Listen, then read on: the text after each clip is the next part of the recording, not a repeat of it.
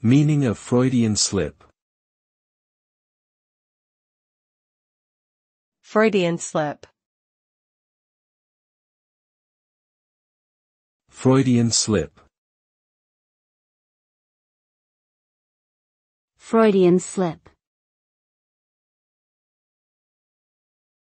Freudian slip. A Freudian slip is a verbal mistake that reveals an unconscious thought or feeling.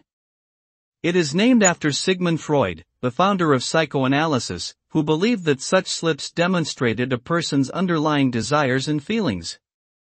Freudian slips can occur in everyday conversation, and usually involve words that are similar in sound or meaning to the intended word.